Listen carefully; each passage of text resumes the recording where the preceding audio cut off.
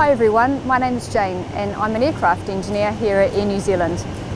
An aircraft engineer inspects and checks aircraft and repairs them to make sure that they're safe to fly. And these range from little aeroplanes all the way up to big aeroplanes. And these include the ones that maybe you have flown on with your family on holiday. So I'm really excited to talk to you guys today about a book called Rosie Revere Engineer. The reason why I'm interested about this book is because it's about a little girl called Rosie who is an engineer who invents amazing things, including a flying machine for her great-great-great-aunt Rosie. Now, when I was a kid, I loved to help my mum fix her car, and it was my job to take the spark plugs out and clean them and put them back in again. And I used to ask questions after question after question to figure out how a car engine worked. And I just kept asking until I figured it out. The other thing I used to like to do is come up with inventions. And one of the ones I did was when my brother and I moved to separate bedrooms, we wanted to keep talking together at night. So with my mum's agreement and help, I drilled a hole between our bedrooms in the wall.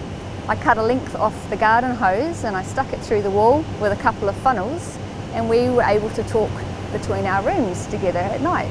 So I'm going to read to you a little bit from this book, which is a bit that interests me a lot, and that's around some of Rosie's great inventions.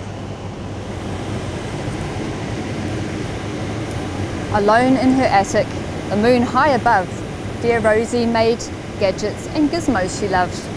And when she grew sleepy, she hid her machines far under the bed where they'd never be seen. When Rosie was young, she had not been so shy.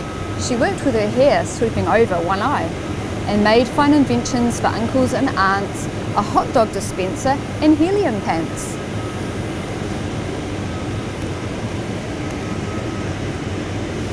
The uncle she loved most was zookeeper Fred.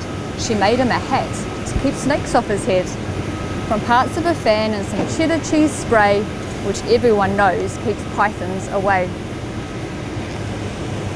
So that's my favourite part of the book.